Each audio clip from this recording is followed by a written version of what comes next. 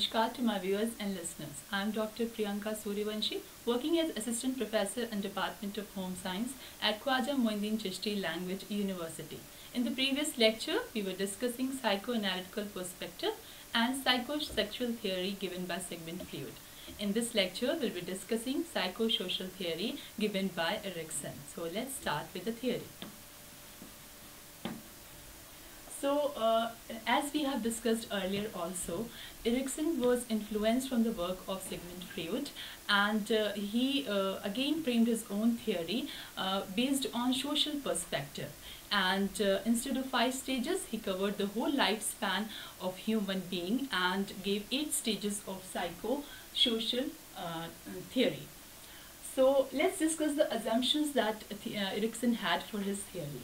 So, as we have discussed, the development has 2 perspectives in that era, and one was that development is continuous, and the second was that development happens in stages. So this theory states that development happens in stages. So Erikson has given 8 stages of psychosocial development. Psychosocial challenges or crisis was the term used by Erikson. So he told that in every stage human being faces certain psychosocial crisis, and if the being is able to resolve that crisis, they move on healthy into the next stages. And if that crisis is not resolved or is negatively resolved, that results into personality imperfections. So with this, we will go to all the 8 stages and we'll be discussing one by one each stage. So the first stage is trust versus mistrust. This is 0 to 1 year, as we have discussed in Freud's theory also. This is the infancy phase, when a parent is expected to show warmth, love, affection to the infant.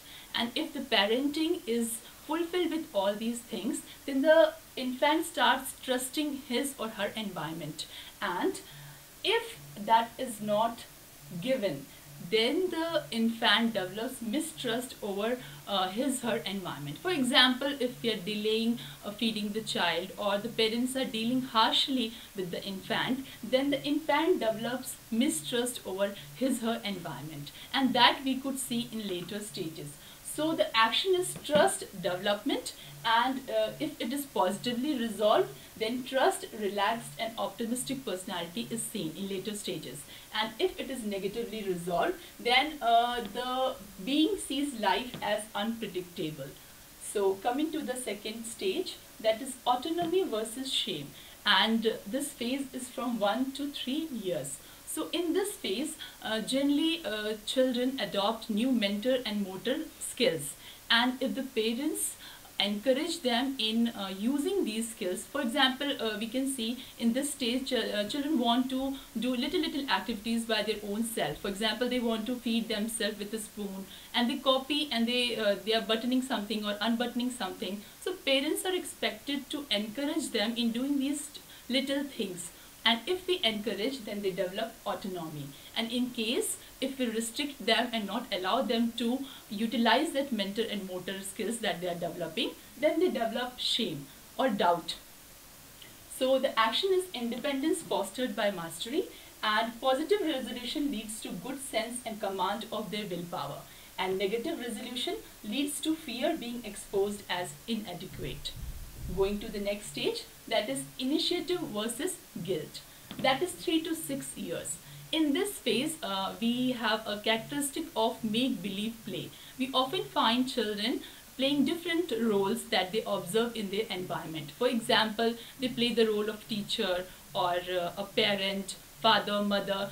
Basically, they want to experiment with these roles and are preparing themselves to look up to taking new responsibilities. So this feeling should be encouraged, and positively they should be encouraged for it. So if this happens, they develop initiative feeling, and opposite of it, if we overburden them with expectations, then they develop guilt in later stages.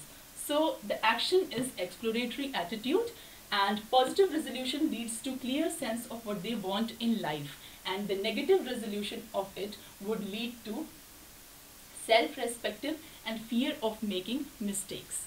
So moving on to the next stage. Next stage is industry versus inferiority, that is 6 to 12 years, that is late childhood. In this phase, we find that children move to school and lots of peer interactions happen.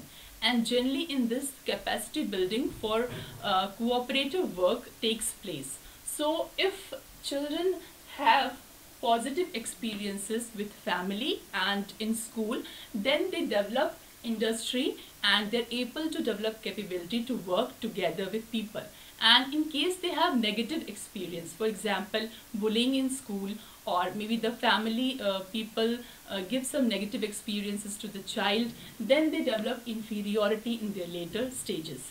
So the action is enjoyment of mastery comes through success and recognition. We should recognize their little achievements. And positive resolution would result in relish achievement and like to tackle challenge. And negative resolution would lead to feel inadequate, incapable, lack of ambition.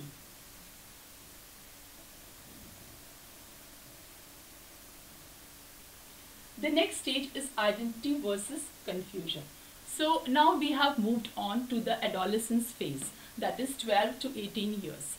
As identity is concerned, as the child is born and is placed in a cradle and starts seeing her hands, legs, and the feeling of individuality comes other than the environment, the process of identity development starts taking place. But the focus of identity development happens in adolescence. When adolescents start feeling who I am or what place I have in the society. So these questions starts emerging in this phase of adolescence. Therefore, Erikson has named it as identity versus confusion. So the adolescents start resolving a number of crises that is related to role confusions and try to develop commitment over their values and whatever they want to do in life. So identity has two aspects, exploration and commitment. They explore various things, for example the sort of jobs or occupation they would take in future, or the subjects that they want to study, and even in relationship they start exploring. And if they, after exploration, they come to commitment, they resolve their confusions, then they develop into healthy personalities. And in case these crises or role confusions are not resolved, that results into conflict in who they are and what they want to do in future. So this was identity versus confusion. The other stages we'll be discussing in the next video. Thank you.